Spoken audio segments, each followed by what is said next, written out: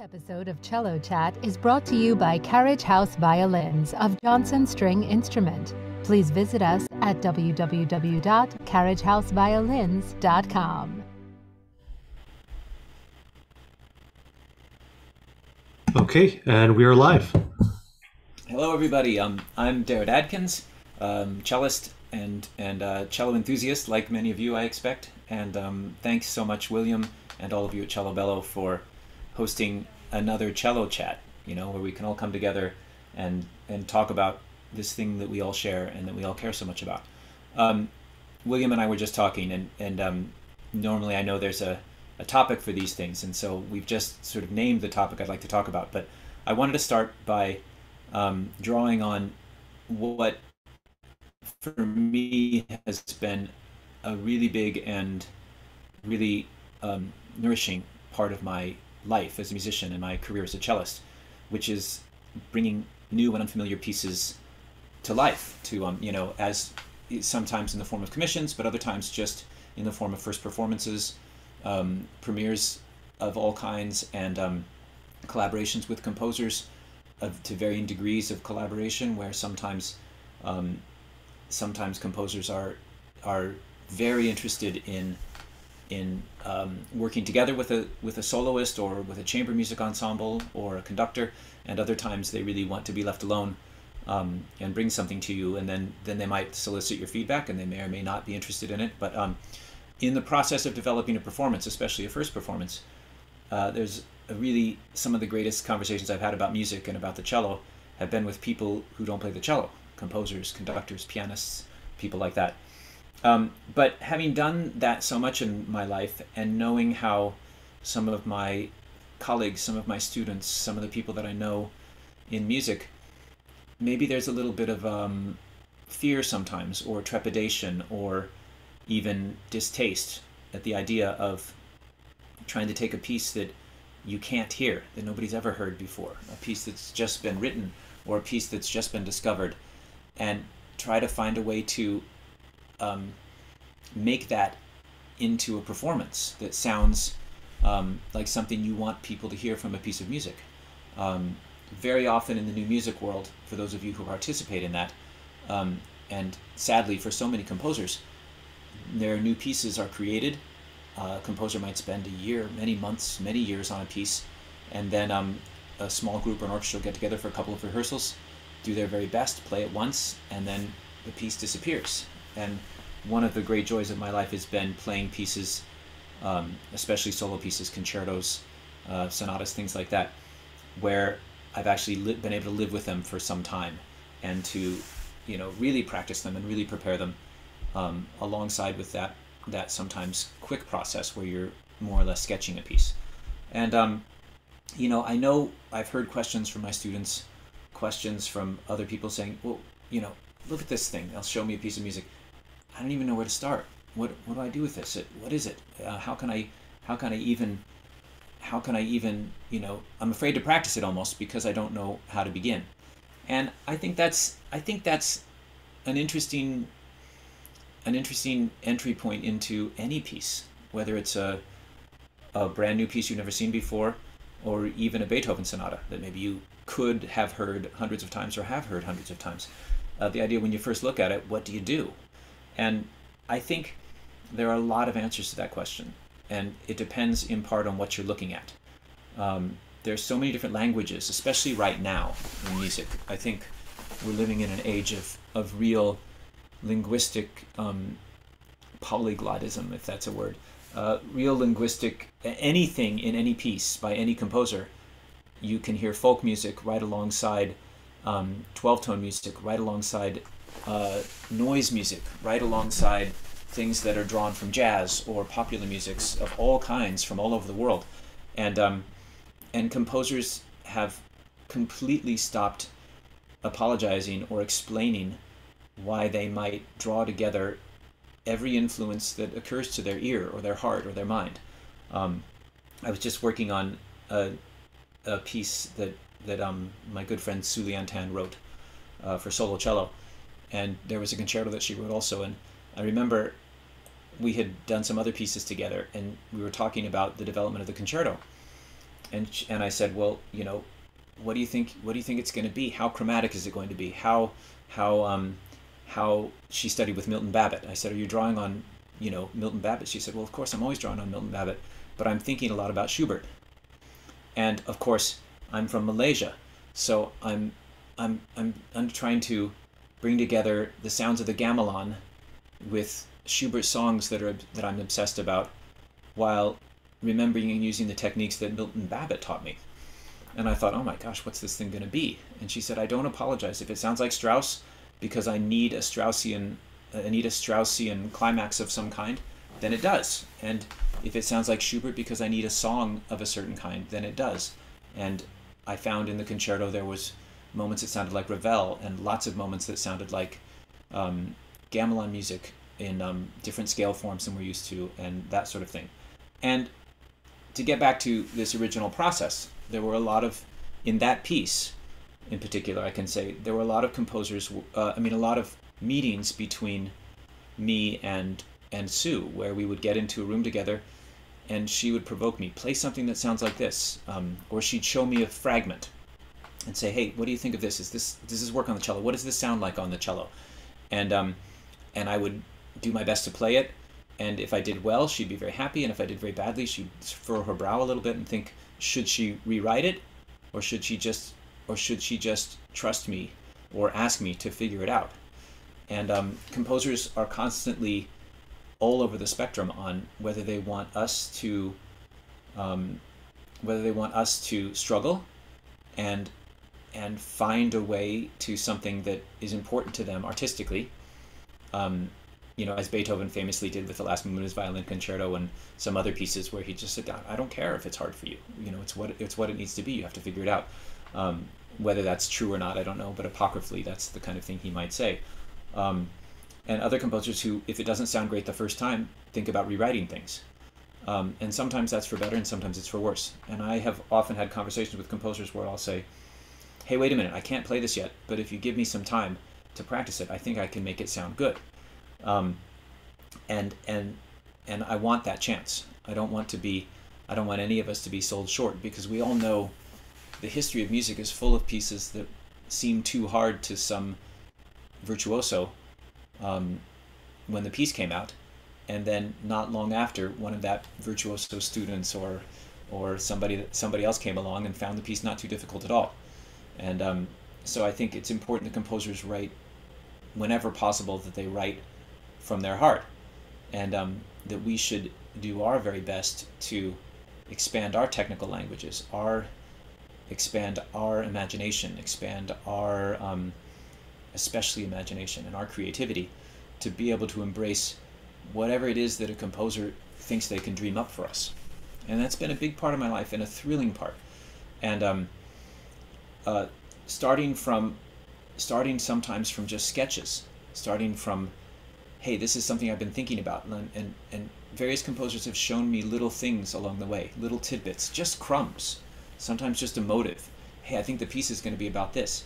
I carry around in my wallet a little piece of paper from Stephen Hartke that has a kind of, I think it's about a 2-measure maximum gestural motive, as he was working on a concerto for me, and he showed it to me, and I felt like it was just a piece of a little nugget of gold. It's so special to have it, and I carried it around with me for a year while he was finishing the piece.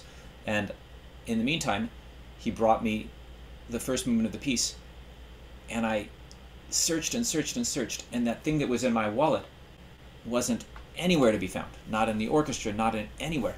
And the second movement came along, and the same thing happened.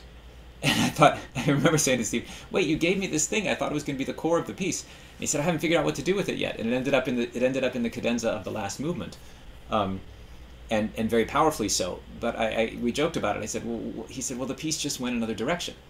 And so this idea that you get to be part of a composer's process sometimes has been an amazing part of my life. And I know so many of us have felt that, I think the old adage, hey, if we're not involved in playing contemporary music, then music history stops with our generation, and that's really scary. Oh, I'm so glad somebody's leapt in already. Gustavo Sanchez, hello. Thank you so much for writing in with a question. You're saving me from babbling too much here. How does one first approach learning new 21st century work is the question. Do you go about learning the rhythms first and then the notes? Do you have a specific method or learning process? That's the right question. And, you know, that's one of the things I was saying earlier, is it really does depend on the language of the composer. So, I mean, if you're looking at a work by, I don't know, a minimalist composer, the first thing you might do is, obviously, a minimalist composer might write very simple materials repeated for a long time, right? Shifting slowly or changing gradually.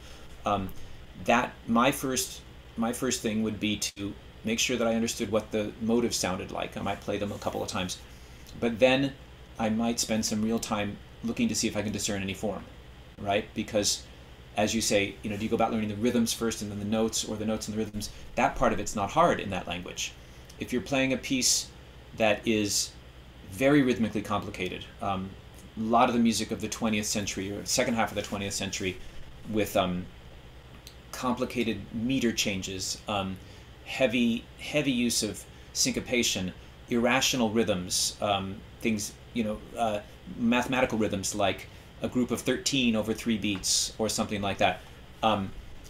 In that case, I would say the answer to your question, Gustavo, is probably yes.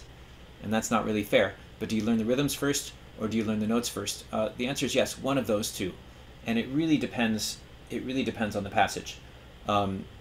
If you get too locked down into either rhythms or notes too soon, that can be discouraging in a complicated piece. And that's why I say there's something about finding an overview. I mean, it'd be really great if the first thing we could do at a piece is sit with the score for a few minutes and say, oh wait, I think I see 3 large sections. I think I see some chunks here.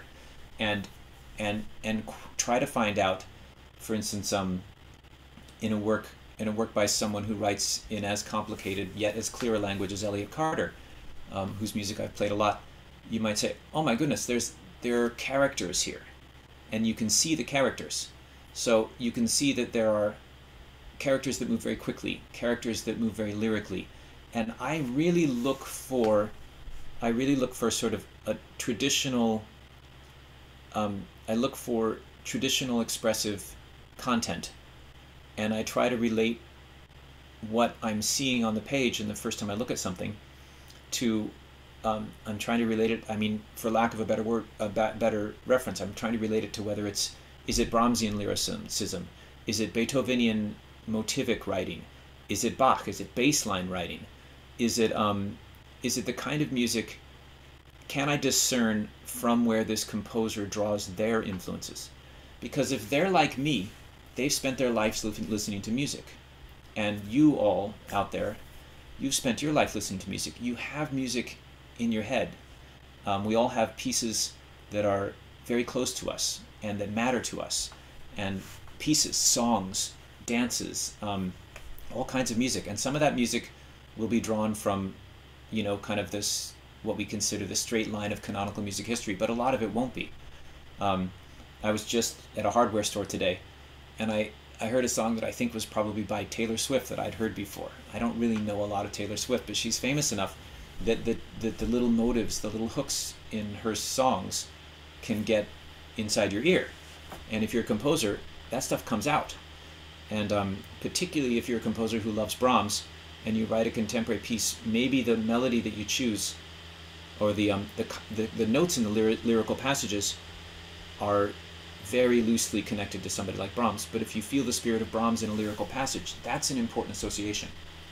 I listen very carefully and study very carefully when I'm practicing the way intervals react. Are there small intervals or are there large intervals? Are those small intervals rising or falling? And if I can identify some of those natural shapes, the way that we always have, the way that Bach did, the way that Josquin did, the way that Monteverdi did, the way that Mozart does, whether the notes happen to be more or less dissonant, or more or less tonally based in a way that I'm more comfortable with doesn't matter, because I can draw on those associations. So I often find myself playing something absurdly complicated sounding, and I think I'm playing Ravel, and somebody will listen to that and say, I don't hear any Ravel in there, but I know that's what I'm hearing. And so those associations really matter. All right, I'm going to try to keep up a little bit with the questions. Here's a comment. Good evening, Miguel Angel Salazar. Good evening. Hello from Bolivia. Wonderful. Thank you for sharing your experience. Yes, I'm so glad you're here from Bolivia. That's amazing. Here's Joanne Berg. As an adult amateur, do you have any suggestions for learning more about rhythmic and harmonic phrasing? I have trouble grasping these concepts when going through the Bach suites, for instance. Right to the center of our daily work.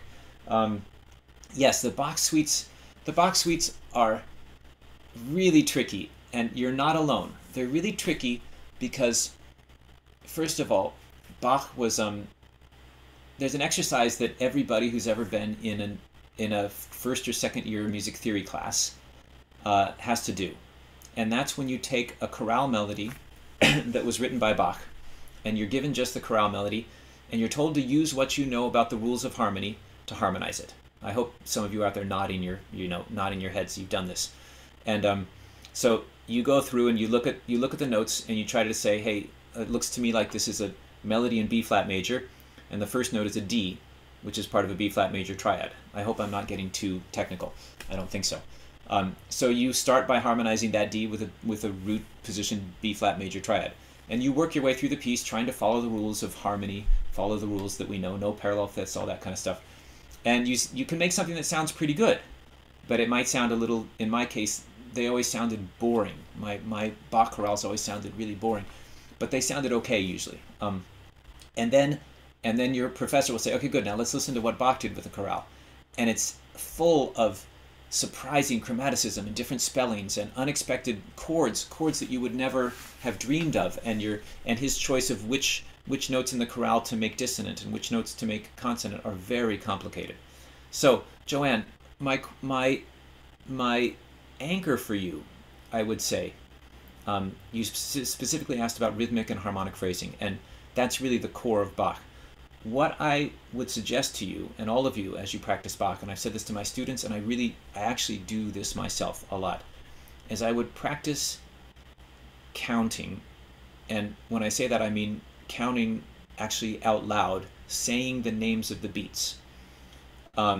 Because the most important thing about the suites, even probably the preludes in their own way, is that Bach wrote each of these pieces, especially the 5 dances, but even sometimes the preludes, he wrote them in dance meters. And what I mean by that is as simple as saying that all minuets are in 3/4, right? All bourrées are in 4/4 or 2/2. All gavottes have an accented second beat in a 2 half-note measure. I hope this is, again, not too technical. All courants are triple meter pieces, and triple meter is really different from duple meter, and particularly in the allemands. I find the allemands absolutely wonderfully sort of confusing, because all of the allemands are in 4/4 time. I think some of them might be, the 5th suite might be in 2/2. I can't remember, but all of the allemands are in 4/4 time, and there are rules about 4/4, right? There's a strong downbeat, a relatively strong third beat, and then lighter second and fourth beats. If you play a Bach allemande while counting those beats out loud and trying to make your downbeats strong and your second and fourth beats less strong, you'll find that an awful lot of the sequences, an awful lot of the phrase beginnings, and sequences and everything come at sort of the wrong time. And that's where your question becomes really interesting. Rhythmic phrasing or harmonic phrasing.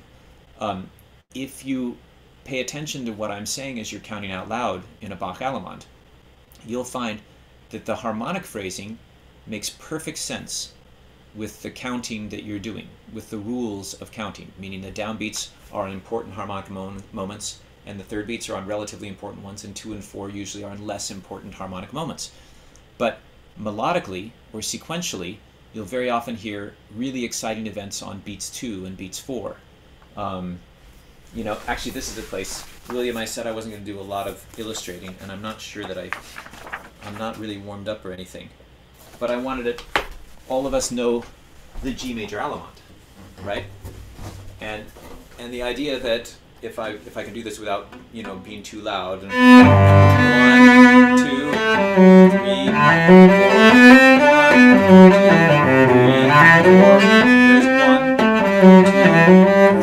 now that's on 3. We haven't had a bass note in a long time, but that's the third beat. 3, 1,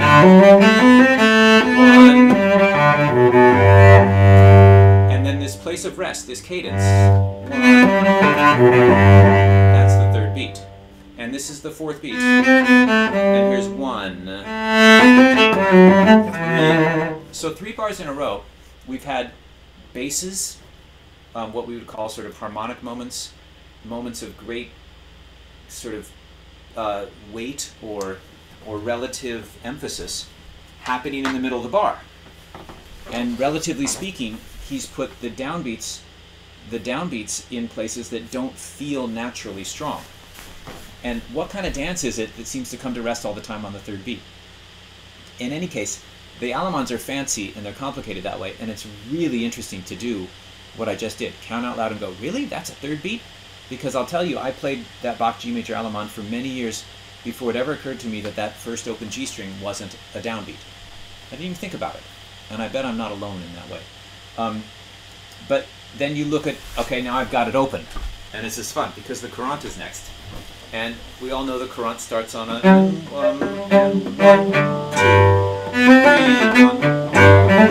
1, 1. So Bach is putting these sort of, whether it's through his sense of humor or his sense of playfulness or his sense of musical propriety, he's putting all the basses on beat 2. I don't know, Joanne, if that is a helpful way in, but if you try to make the downbeats in the first suite courant sound heavier than the second beats, you'll learn something. You'll be onto something.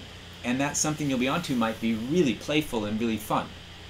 I don't know if that helps, but I hope so. I hope that, you know, I would encourage all of you, count out loud and try to follow the rules of meter in Bach. Try to follow, you know, in a 3/4 piece, one is strong and the other beats aren't supposed to be. And Bach loves to upend that. He loves to play with that, and in doing so, makes the phrases more interesting. Now, harmonic phrasing, the reason you brought up harmonic phrasing, and one of the reasons that I wanted to talk a little bit about it in Bach, is because we don't have often enough information to know exactly what Bach would have done harmonically. We just don't. And so using guesses based on the meter, you know, based on where the downbeats are, and assuming that most of the time on the downbeats harmonies will change, you can really start to take your best guess. And if you do it a lot, and you listen a lot, and count along, I think you'll find that your guesses get more and more personal. And that's really all we want with Bach. We really want those suites to feel comfortable to us. We want them to feel like they make sense to us. And over time, as you play them and get more confident in what you're hearing, you can say, I think that was an E minor chord. You will notice in a broad sense, going through, for instance, I'm looking just at the G major suite, but there will very, very often be almost the same harmonic processes in the second half of each of the dances. You'll almost always start on the dominant. You'll almost always spend a moment in the relative minor. You know, so you'll have time in implied D major, you'll have time in E minor, you'll have time in those keys around there. And once you start seeing that the basic outline of the harmonies are pretty simple and pretty reliably similar, it may release you just a little bit from the feeling that you have to be particularly sophisticated about the harmonic phrasing. And you count along and count in the meter and count the number of bars. And if you can keep those two things in your head while you play, you realize, hey, you know, maybe once in a while I get to play a 4-bar phrase, particularly in something like the bourrées of the C major suite, or you know, some of the gigs. You might find if you count carefully, you can use a 4-bar phrase all the way through, sometimes 2 4-bar phrases linked together, sometimes a 4-bar phrase subdivided, and you'll feel all that stuff. You say, it gives you confidence. Oh yeah, that was a 4-bar phrase. That's where I can take a little breath. And if I count again to 4, oh, that's a 4-bar phrase. That's a different kind of breath. Count in, I like to tell my students, count in the dumbest way possible. Don't be fancy. If it's in 4/4, count to 4 and ask yourself, did that sound like an event of 4 beats that are supposed to be organized in a certain way? You don't have to be a genius to do that, and I think almost in a way it's better not to be. It's better to not get in your own way too much, but to just understand, hey, these are the rules of meter, and when he upends them, any composer upends them, that's really powerful. I want to get, I'm going to try to go through this. I can see this conversation is going to be hard to keep up with. Jiao Zi, hello. I was wondering if you have any tips on avoiding tension in the bow arm and shoulder. Oh my God, that's definitely going to come up later on, and we're definitely going to talk about that. Thank you for that, Jiao Zi. I'll try to get to that in a minute. I want to read this next one for a second. Here's Eric Frankel. Finding new repertoire is such a difficult task. How do you find the good ones? Do you have any advice for those of us who are new to this? Are there any composers in particular that you can recommend who's new to contemporary music? Oh, that's a very good question. And I think I don't know, Eric, what level of performer you are or where you are in your process. And I must say, I leaned very heavily on my teachers for that. I chose teachers and conductors and friends and other composers who knew a lot of new music themselves. And this might be a slightly unsatisfactory answer, but I asked questions. And for instance, a lot of the new music I discovered happened when I was in high school. I had a friend who was a composer, and he and I would go to record stores together, and he'd say, "Oh my God, so and so is so cool," and then I would buy a record by so and so, and I'd go home and listen to it. And I didn't always agree with him, but that's how we did it. We just, it was a word of mouth, and it was somebody else's enthusiasm often carried me into other places. So Eric, I would really ask, if I were you, I'd ask around. I mean, I brought up Su Lian Tan. I'm very happy to plug her music. I love the concertos that she wrote for me. I love the solo piece that I've made a video of, and there's 2 beautiful song cycles that I have recorded and enjoyed.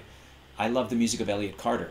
I love even some of the most sort of thorny and complicated versions of his music. I find to be full of character and delight and charm. I also love the music of Morton Feldman. Morton Feldman, who wrote very quiet, very long, extended pieces. And then I'm also learning to love music of Hailstork, and lately I've been playing a lot of the music of Jeffrey Mumford. These are some living African-American composers here. And so, sometimes the first time I open a piece of music or listen to it, I might not like it right away. But if somebody that I trust has said, "Hey, this is great music," I'll try to trust them and keep my head about me and work until I see my way in. The best stuff isn't always the stuff that sounds the best the first time you hear it. That's not the most attractive right away. So Eric, I wish you luck, but I would say ask the people that you trust, and like anything, if you're gonna go your first time to a Brazilian restaurant, go with a Brazilian who knows what to recommend. And the worst thing that can happen is you taste something you don't like, but taste it. That's really what I would say.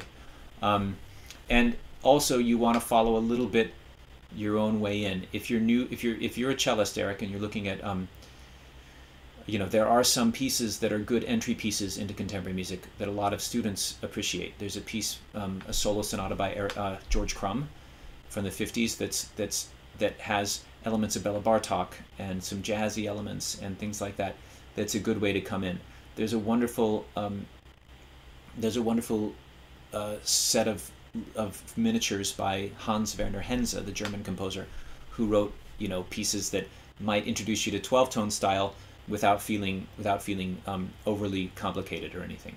So I know a lot of people in this meeting right now have their favorite pieces and would love to put them in. So I don't know, if you guys, anybody who's got some great ideas about their first contemporary piece that turned them on, send it in there. I mean, that'd be exciting. I love the Elliott Carter cello sonata and the 2 figments. I think they're great. I can't believe what I'm seeing, but Vicky W. Hi, Darrett. Just want to say hi. Let's see here. Suggestions on ways to inspire pre-college students to get into the works of living composers. I tend to introduce things I know and like, but I also want to encourage them to find pieces that they identify with on a personal level and are playable for a developing cellist. Vicky, I'm sure you've seen this. Vicky's amazing, great teacher out on the West Coast. So thank you for checking in. I'm sure you've seen this, but a lot of the younger people are more adventurous than we are. And they're on YouTube and they're on Spotify, and the algorithms send all kinds of stuff. And I'm not sure we should be trusting algorithms all the time, but you know, I remember when Pandora first came out, you guys might know what that is, and I made a radio station based on the music of Weinberg, who I was just getting familiar with, who was Shostakovich's best friend. And it was really interesting what Pandora thought sounded like Weinberg. It wasn't always great, but what happens with the algorithms is they tend to move slowly towards popular music somehow or other, and so you have to kind of stay on top of them. But I think you young cellists who are listening now, I mean who are in here now, I think you're listening to each other play. There are lists. In fact, I know there's a list on the Juilliard website, for instance, of what we think are interesting and important compositions for cello by underrepresented composers. I would suggest finding that list. I'm not sure I helped make the list, but I haven't seen it. But there is a list. It might be in the audition page or something. Look around the Juilliard website. But a lot of schools have that. There's a man who works at Oberlin named, oh my gosh, what's Chris's last name? Christopher Jenkins, who was part of publishing kind of a directory towards African-American composers and pieces they've written. We used to go to the information centers of various countries. I used to go to like the Norwegian Information Center or the Venezuelan Information Center through their consulates, and they would have somebody who worked in the consulate or in the somebody who worked in a particular sort of arts advocacy role for them in international through the embassies. They would have somebody who did that, and they might even have national publishing companies who would publish their best composers. It's gotten more democratized through the internet, but it's the worst you can do, again, is try something you don't like. And what would be so bad about that? Thanks, Vicky. I'll be glad to keep talking to you about this, but the best thing maybe you can do is keep doing what you're doing. Show them pieces that you know and like. But we've all been, you keep listening, you hear all kinds of good things. I heard several times this year, for the first time, I heard Stolen by Loggins Hull, which is a beautiful piece. And there are more like that coming out all the time. Okay, next up, YouTube audience. Hello, I was wondering if you had any tips on how to get fast and high shifts in tune, other than playing them really slowly. Playing them slowly doesn't always seem to work for me. All right, so I wanted to. All right, we're going to talk a little bit then about some technique. There are two technical questions that have come up. One is how to reduce tension in the upper arm, I think. What was it from, let me go up a little bit in the chat. From Jiaozi, okay. Avoiding tension in the bow arm and shoulder. All right. It's a huge topic for all of us. But I would say the whole, you know how they joke about how the leg bone's connected to the backbone's connected to the, there's a song about that. Your finger bones, if to use that analogy, are connected to your wrist bones, your arm bones, and the shoulder bones. In other words, the simpler jiao that you can be in the feeling of, as it were, one thing, your arm to your hand being one simple thing. And that starts in a way with a simple, unencumbered bow hold, which I'm sure you already have, but you might continue to refine. We all do. And trusting that through that bow hold, in one simple approach, the arm sits on the string. And so if you want to talk about how to reduce tension in your shoulder and neck, I think for most of us, where that comes from, or where it's probably where it comes to you the most, would be when you're reaching for the end of the bow on the D and especially the A string, right? When you're feeling your way around the cello like this, And in order to do that, you might find yourself rotating your shoulder and elbow up, and maybe even dropping your wrist and sort of trying to create leverage this way. And that can put a lot of tension right here. So if you're holding your cello now and want to, even any of you who want to do this, I would say maybe take the bow with both hands and put it down at the tip of the D string, for instance, and just feel the lightest possible balance you can out here, and just sort of check what your shoulder and arm are doing. If it stays simple all the way down, and your access to the tip of the bow is sort of unrestrained. I even sometimes tell my students, hey, put your hand down on your leg, hold the bow with the wrong hand, and just reach out as simply as you can, like that's your pencil and you're picking up your pencil to write. And you'll find that if you do that, your bow hold tends to be very naturally slightly pronated. The line from shoulder or neck and shoulder to hand is pretty simple, and you don't do anything too fancy. But then if you were to play a down bow, you might find along the way that you do something kind of fancy. You drop your wrist, crank up your shoulder, do all kinds of things. And I would just say, try it again. Put it down here and pull the bow to the tip. And if this arrival feels a little high in the shoulder, relax it, drop it, check it again, remember this feeling, and try it again. You want to end up in the same place that you were at when you did this. So you can sort of become your own teacher. Find a direct and simple way to get to the tip, and then practice getting there without getting in your own way. I do find one of the problems for many of us is trying to figure out what and how much flexion and activity we do with our wrist. And there are a lot of great cellists with a lot of different opinions about this. And my opinion is that the wrist stays, it's best when the wrist is pretty simple. You know, the direction to the wrist, I don't like it when my wrist gets way too low. I don't like it when my wrist gets way too high. I like it when the wrist is pretty neutral. After all, I don't know how many bones there are in here, how many nerves, how many tendons, how many things are going through that passage. But if you can keep it pretty simple and quiet, and let your fingers be a little fancy, and let the weight come from your upper arm, I think in the end, that's going to help this whole idea of letting your arm down. One other thing to try, Zhao, is to place the bow in the first 6 inches out to the balance point, and just feel your arm and shoulder when it's really heavy. You know, just like that. And gradually taking, sorry, I know I'm a little too, gradually taking that feeling further out of the bow. And seeing how little you can change as you get out to the tip. Try not to have this motion be too different from this motion. After all, anything that we can do to simplify the physical approach to the instrument is probably better than anything we can do to make it more complicated, you know, if that makes any sense. I hope that's helpful. Now, somebody asked about shifting, which I'm really interested these days. So shifting high and trying to be in tune.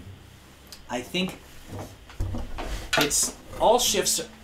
Let me see here.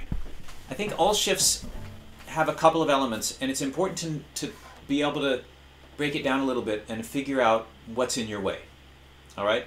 So let's say you're trying to find this famous high D that we all have to find so many times. Okay? One of the first things that I'll do, and I'll do this quite a lot, and my students, maybe I drive them crazy sometimes, but I'll say, hey, if you know you're going to play a down bow D, you know, that pitch in this with your third finger, practice that place first. Practice, and not just the place, practice the balance of your arm, the balance of your fingertip, the speed and intensity of vibrato you want, the contact of the bow, whether you want something that's attacked or something that's sort of, or something even maybe without vibrato, and you know, different ways, but the sound that you want in that place, practice it. Because the whole goal of a shift, of course, is simply to play the note. The shift happens before the note. It's not part of the note. And I think that's a That's kind of a powerful memory to say, hey, wait a minute, this note, I can play this note. And if you can play that note, you can play it whether your hand starts on top of your head or whether your hand starts down here. Or, you know what I mean? The shift is something that happens before you play a pitch. And that shift may be part of a minor sixth. It may be part of, you know, a half step. Right? So that matters, okay? But the important thing is that the arrival place, you practice, okay? Then the next thing about it is you can analyze a little bit, if you want to break it down technically, you can analyze the shift in terms of what is actually happening. There are several things that are happening in shift. First of all, are you changing the bow? Is it this kind of shift? Or is it, right? If you're not changing the bow, then you've eliminated one of the things you have to think about. If you are changing the bow, then you have to decide, or explore at least, which bow do you shift on? Do you shift on the new bow, in which case you're starting from down here? Or do you shift on the old bow, which sounds something like this? Right? And or some combination, you know? And I find a lot of times we practice one kind of shift, but then when we're listening with our full kind of musical engagement in our hearts and minds, we do something we never practiced. And if you never, like if you spend all your time practicing a very careful sort of old bow shift, I call it, shift, like that, you practice over and over again, shifting on my second finger, and landing like that, and then I get into the passage and I go, with a new bow, I have never practiced that feeling, and I'll miss the shift.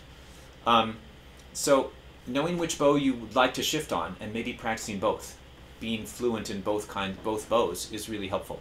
The other thing I would say, and maybe the one that gets under thought about, is usually in a shift there's also a finger change, right? You might be shifting from your first finger to your third finger, or from your third finger to your first finger, right? And my students who are here tonight will sort of chuckle. I've been spending a lot of time, if I'm doing a shift like, say, from F sharp to G here, third finger F sharp to first finger G, which would come up in all of our scale work, right? Something like that, right? I even as many years as I've been doing this and everything, I still find it helps me to practice going from my third finger to my first finger in one position. So I'm feeling my third finger change to my first finger. I know this is super basic, but it helps so much. So you go back, and then once I know what this first finger wants to feel like, I have a connection between the fingers that's independent of the shift. Is that confusing? I hope not. So you can practice the other thing that happens in that shift I just described is that I go from a hand position where I'm playing two half steps, E, F sharp, and E, F, and F sharp, to a hand position where I'm playing two whole steps. So I can sometimes practice just that. So there's the two half steps, and then I can practice changing my hand shape and do that independently of the shift. So there are other things involved in shifts that are not just about moving the location. And if you practice those other things, the change of the bow, the change of the finger, and the change of the hand shape, then sometimes the fact that you're changing the location is really not a big deal. It's not so hard to change the location of your hand. It's these other things that get in the way. So try to be a little more patient and creative about what's involved in the shift. And you might find that the real problem was actually changing your balance from your first finger to your third finger, or changing, you know, a lot of times shifting to your thumb is really hard. My old teacher, Joel Krosnick, used to laugh at me sometimes because I would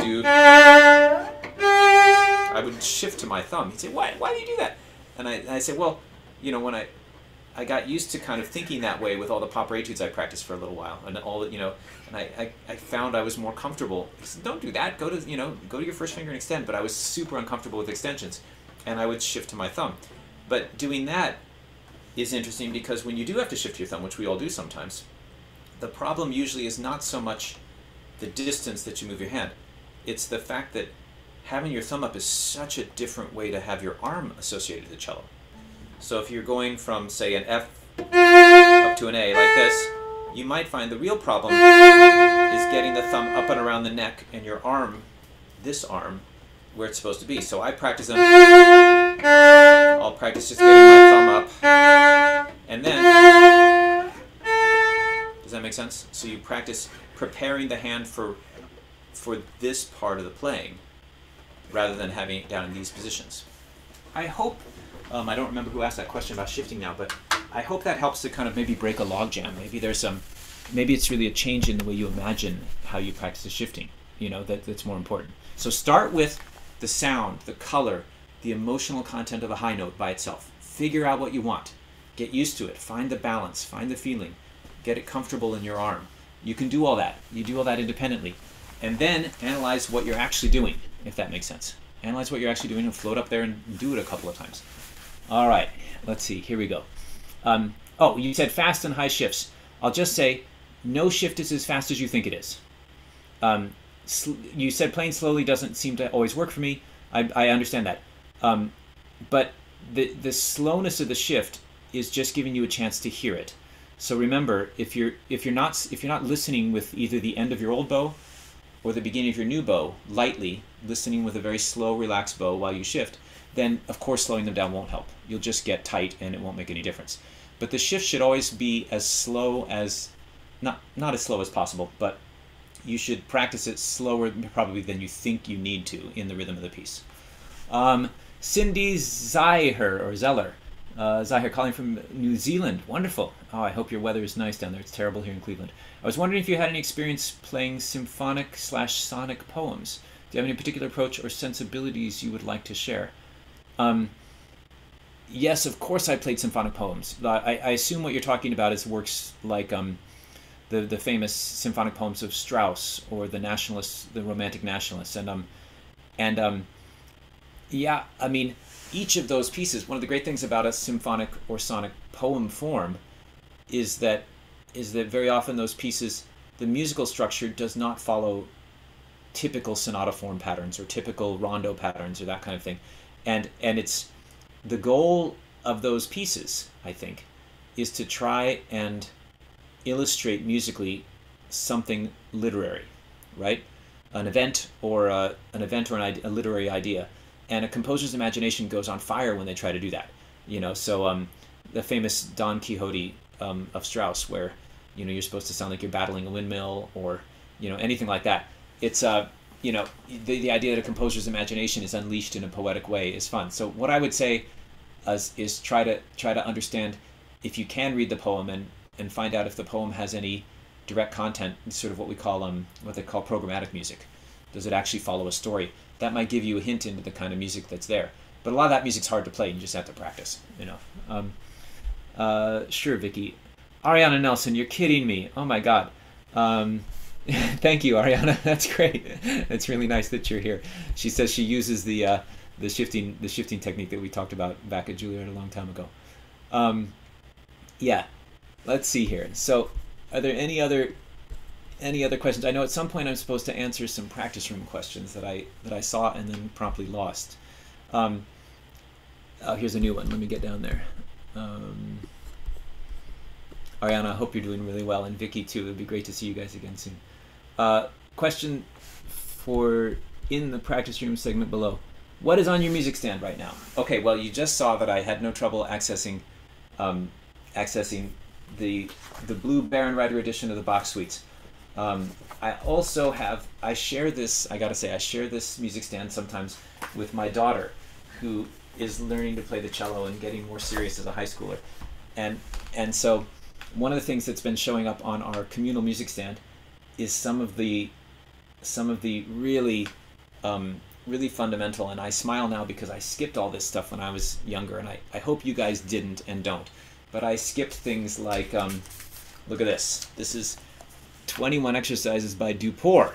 I mean, I had never even really seen these that I remembered anyways. And so I went back through them. And the first one is, it's really dumb, but it's half position, and it's half position with no extensions, basically, a bunch of double stops, and, forming the hand. And I gotta say, as I get older, it's terrible, but I find I really enjoy Grützmacher Duport, even Dotzauer and Lee, some of these very simple things, Kosman, all this stuff that I felt tortured by when I was younger. Now I'm finding it really really helpful in terms of building shapes with the left hand and staying in shape and keeping myself limber. It's like joint hygiene for my hands and the constant battle against imprecise intonation and everything, which I find these exercises really do help.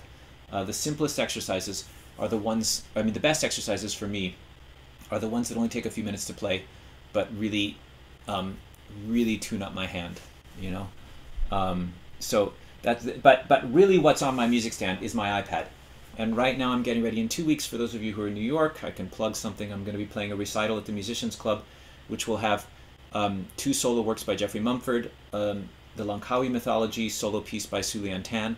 It's sponsored by the Edvard Grieg Society of New York, so where I'm going to play the Grieg Society with the Grieg Sonata with the amazing pianist Roberto Plano, and he's going to play a Grieg Nocturne, and we're going to play a couple of pieces by the Ukrainian romantic Lysenko, who is a composer I've just uncovered with along with my my association with the Ukrainian Institute of America, which is a mansion on the Upper East Side on Fifth Avenue in New York City, where the purpose of the building is to preserve and protect and promote Ukrainian culture and art. And long before this terrible war that's going on now, I got sort of associated through this. There's a great violinist, Solomia Ivakiv, who runs a very good concert series at the Institute, and she little by little started throwing Ukrainian pieces at me, and there are some wonderful Ukrainian composers, and Lysenko was was kind of amazing because he wrote an opera that Tchaikovsky loved, and Tchaikovsky said, we'd like to do your opera in Moscow, and Lysenko said, well, that would be fantastic. They started talking about it, and Tchaikovsky said, of course, we can't do it in Ukrainian, we'll do it in Russian. So and he said, oh, I'm so sorry, but it's a Ukrainian opera, and the performance never happened. He rather than have his piece played in Russian, he chose not to have it performed, a big opera, which must have been an enormous sacrifice.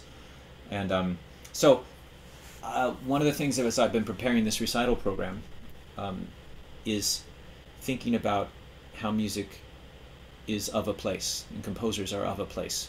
Composers write from where they are in their time, and that's been a valuable way to look at even music that we think of. We're taught in history classes and theory classes as absolute music, the music of Brahms and Beethoven music. But you look at it, actually, no, that music was from a place too.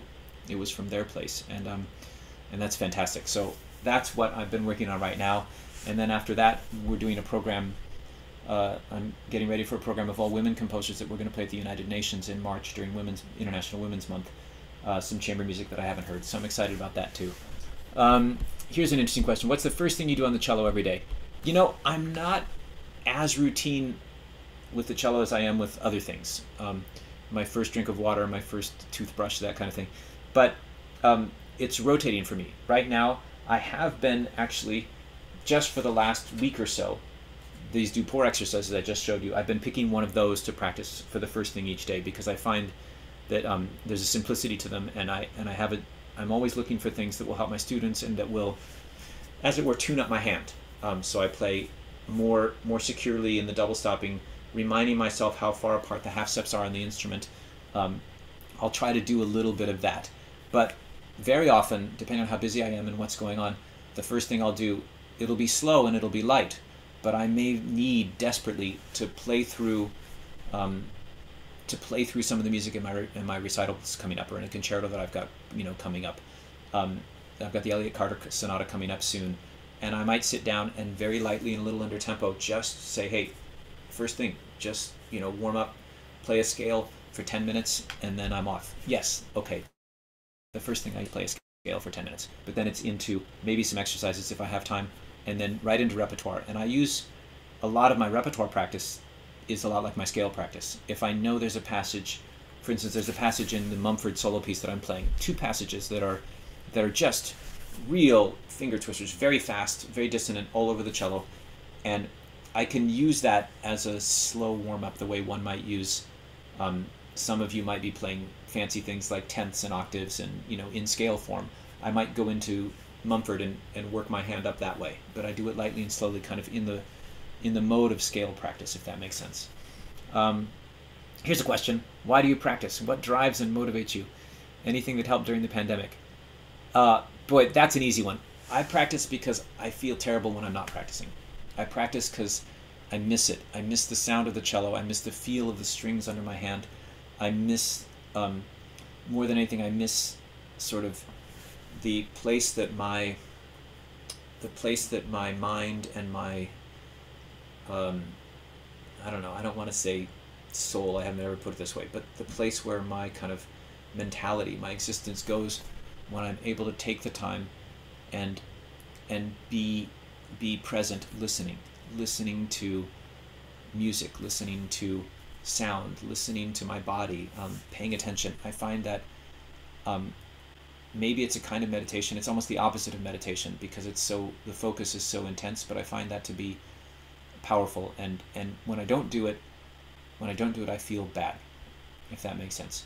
But also, I have to say, what drives and motivates me, not always, but very often, what drives and motivates me is there are deadlines. There are concerts to play. There is stuff that has to get done. And when I'm driven by those external motivators, sometimes I resent practicing. I resent making the time. I resent the time away from my family. I resent that I can't cook a better dinner. I resent that that it means I have to say no to a student who wants some extra help or whatever. I don't like making those sacrifices. But the flip side of it is if there's not a concert coming up in the next couple of weeks and I have a little bit of what I call fallow time, then I love to just sit and practice new stuff, like these old etudes or looking through a contemporary score that has been sitting on my pile for a while that I haven't gotten to. And just that pure exploration for me is necessary, and it's a joy. I hope you all feel that way too, at least some of the time. What helped during the pandemic was that I had piles and piles of music that I'd never really learned. The Reger solo sonatas, the Weinberg solo sonatas. There were so many projects that I've been waiting for. I've got a Lindbergh concerto in my basement that I haven't gotten to yet, that I've been meaning to for years. And then even standard pieces. I mean, all of us have Beethoven sonatas we played more than others. All of us have Bach suites that we've played more than others. All of us have maybe one of the Mendelssohn sonatas we know really well and one of them we don't. So the pandemic was for me a great gift. I got to do all that kind of stuff. And that was also the same time we were really, through the George Floyd protests and everything, we were really everybody was being very proactive about trying to learn music from other places, music from people that had not been represented. And that was a huge sort of wellspring of really exciting music. I must say, during the audition season this year, in the last couple of years, I've heard a bunch of you probably out there playing pieces by people that we wouldn't have heard a few years ago, and I think it's fantastic. Let's see here. What do you enjoy the most about practicing? I think I sort of just covered that. What is your favorite way to change things up or get new ideas? How do you go about deepening your musical imagination? Oh my God, you guys have good questions. My musical imagination is deepened by listening to what's going on in my hands. I was talking with a student the other day, and I was reminding them, hey, a major sixth is a wide interval that rises, if it's going up, of course. And what does that feel like? What does it feel like to lift a major sixth? Listen to it. What does it feel like to lift a minor second? To lift from the second to third finger that distance, and the implied chromaticism, the implied harmonic relationship of that leaning up a half step is really different from the implied rise of a minor sixth. Or, if you're dealing with some, more modern music or other music, it might be a minor sixth plus an octave or two. What does that feel like emotionally? And I find every day just listening to intervals, listening to shapes, to rhythmic gestures as I practice. I mean, it's endlessly inspiring. There's just nothing about it is ever boring to me. So, but I do also get an awful lot of new ideas from my friends and my colleagues, other cellists sometimes, but composers, conductors, violinists, pianists, anybody that I play with, the members of my trio, who always think about things in different ways than I do. Listen to your colleagues, listen to how they practice, listen to what they're interested in. The best thing about being a chamber musician might be that You learn how the best things from 2 or 3 or 4 other people. You learn what they do best, and you get good at it too. I love that. In my mind, what is it that makes an effective practice session? Good question. That's if I sit down consciously, sort of knowing what I want to accomplish, and I make some steps towards that accomplishment. That feels really good to me. I think all of us have sometimes we'll sit down, pick up the instrument not knowing quite what we're going to do, and if we're lucky, something good happens, but often not. We just tire ourselves out playing through something we already can play or whatever. I really am a believer, especially for those of you who are learning, trying to learn pieces for competitions or auditions or your own recitals, your own projects. Sometimes it's useful to decide what you'd like to try to learn before you sit down, and then even brainstorm a kind of way of getting that thing learned. How much repetition you might need, what kind of repetition. There's very often, that third page of a concerto or that last second third of a big Bach prelude, where you just sort of get lost, and the beginning's starting to sound pretty good and the end feels pretty good, but there's this thing in the middle and you just don't know what's there. And sometimes it's really good. I find it's really productive to say, hey, I'm not going to practice the beginning or the end. I'm really going to sit down and figure out, what is it? What's this thing made of? How's it related to other music? Practice the development, practice the coda, practice the places that aren't just the main thematic statements. And sometimes targeting that is a really good practice session for me. Particular practice method that you swear by that has remained of consistent value for you over the years, a go-to strategy. Yeah, slow. You got to practice slowly. It took me forever to believe that. I remember when a friend of mine in high school was listening to me practice, and she came into my practice room and said, Darrett, don't you ever practice slowly? And I said, of course I practice slowly. It was very defensive. But the truth is, no, I didn't. I ran through things at tempo all the time. And but just slowing down, I like to think that I practice best when I'm practicing what I call in slow motion, where I'm trying to really imagine exactly what it is that I'm going to be doing, not just slowing down the tempo, and definitely not playing stop, start, stop, start, but always trying to sort of connect things in what I imagine.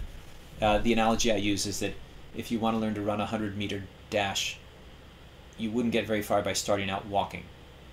It's the motion of running isn't the same as the motion of walking, and so you have to practice slow running if you want to get better at that. So slow motion practice would be that. What are the best ways to prevent injury? Slow motion practice, and in general, asking yourself if there's any way you can be lighter during more of your practice time. Can you be more resting, more don't push the strings down any further than to the fingerboard. Once they're down, they're down. There's no sense in pressing with your hand on the cello string. At a certain point, the sound is made by moving the string side to side. Yeah, a certain amount of weight has to rest there, but you don't need to push on it. It doesn't help. You're just squishing the string then. So best ways to prevent injuries are to stay light. Also, as I get older, my body's not quite as I don't know, what is it, well lubricated as it was when I was younger, and I find that I have to do more outside of the cello exercise. I have to do more yoga and Alexander technique and Feldenkrais, things that I've learned along the way. I have to make sure my body's warm and moving. I self-massages, all kinds of things that those of us who are getting older do to keep our hands and arms from not getting too tired. Here's another one. How do you manage lots of repertoire at the same time? With such a big workload, how do you avoid burnout and maintain balance? That's a great question. I don't think I always do it well. I don't tend to get burned out, but I do lose balance. I do, and I certainly get exhausted, and I certainly end up making sacrifices that sometimes I wish I didn't have to. And I don't know, as a professional musician, I haven't met any of my colleagues that feel they get balance right all the time, but I have learned in the last decade or 15 years or something that saying no is powerful, and saying no is hugely important. You have to know your limits. You have to know when the choices you make are going to send you over a cliff, and that doesn't prevent me sometimes from doing too much. Those of you who know me know that I'm too busy most of the time, but I have learned how to say no to certain things, and and I don't think I've ever really regretted it. And I want you, when I was younger, though, my advice for young people is say yes. Say yes all the time. And yeah, sometimes you'll be too busy, but that you never know when something that you didn't think you really wanted to do, you didn't know anything about, will turn out to be the most interesting and inspiring and life-changing event in your musical life. Say yes if you can. I really believe in that. How has my practicing evolved over the years or recently? Is there anything that surprised you? Yeah, it's surprising to me how dumb I remain. It's surprising to me how ineffective so much of my work seems sometimes, and how every time I think carefully about it, there are new ways to do things. It surprises me that stuff that I thought I knew in my 20s is I hear myself. I know that it was right, and I know that it worked. There's evidence. I hear the recordings. They were, I know that the stuff I was thinking about in my 20s was working, and I hear myself saying stuff that sounds kind of opposite of that, and it's helping also. I think there are a lot of ways to play the cello, and getting too stuck, getting too dogmatic about the way you play or the way you move your hands,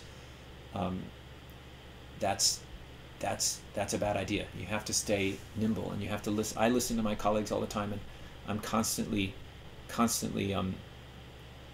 motivated by somebody saying something that I think is probably, I used to think was wrong, and then I practice it and I go, oh my God, they were right. That's really good. Evan is here. How you doing, Evan Khan? Good to see you. One of the greatest things that I took away from my lessons was how to approach older music and new music with the same sense of wonder and possibility. There's time. Can you speak to that? Well, Evan, thank you for that. That's very, very simple. I started to talk about that a little bit at the beginning. I look for Brahms in new music, or I look for Bach in new music. I look for associations.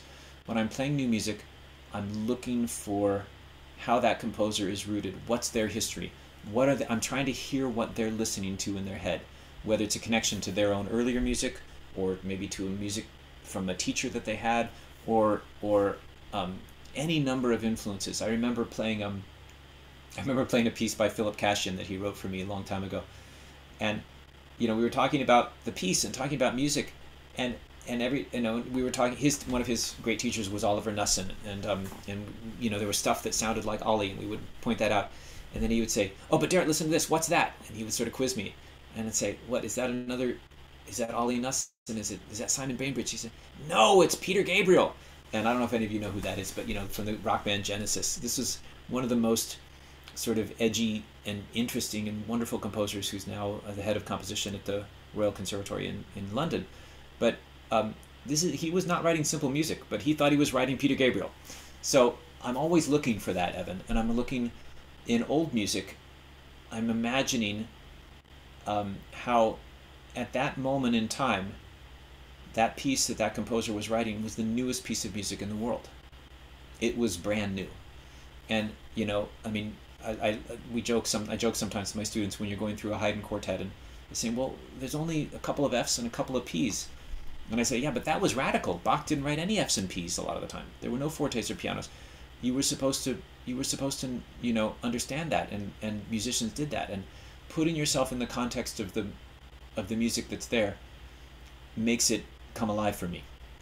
And the early music movement is particularly thrilling at sort of unleashing themselves from a sense of tradition by going deeper into the tradition. You hear early music people come in and they'll add percussion to pieces that we thought were string orchestra pieces, or they'll add all kinds of, it's amazing what they're doing. And that level of creativity, that level of engagement with the music, as though you have a right to trust your own understanding of the language and go with it. That's been very liberating. I think it's fantastic. I think that makes the end of the questions. If you give any closing remarks, that would be great, and I'll let you know once the live broadcast has stopped. Well, I hope that this was, some food for thought for those of you who came, and thanks so much for those of you who I know who came, and for those of you from all over the world. I just want to say that practicing music is, what a gift, right? What a way to lead our lives. How could anybody imagine spending your time in any better way than sitting with Bach or Beethoven or I don't know, Jeffrey Mumford, Elliott Carter, Su Lian Tan, whoever, whatever is, we talk about what's on my stand. I mean, trying to live in a world where people are trying to be expressive through sound. I hope that on the days when you're discouraged, and the days as I get, and the days when you're tired, and the days when it feels like it might be about getting something or achieving something, that you remember that that what you want to achieve is the opportunity to continue spending your time with music. And I treasure that more and more as I get older and as I do this more. What a gift we have to have access to these instruments and these bows and these notes to play. Some of us are even writing our own notes. What a wonderful way to live our lives. There are a lot of wonderful things you can do with your life. You could be an accountant, you could be a house painter, you could do a race car driver, and a lot of them are thrilling. I don't see any better than what we do. So I think, and not only that, cellists are such nice people. You know, we really get along. We really like talking to each other about this. So I guess as a closing remark, say thanks to Cello Bello for being out there and doing what you do, and all of you for showing up and asking these provocative questions. I really enjoyed it. William, do you have anything you want to say, or what do we do now? No, that is all. Yeah, we'll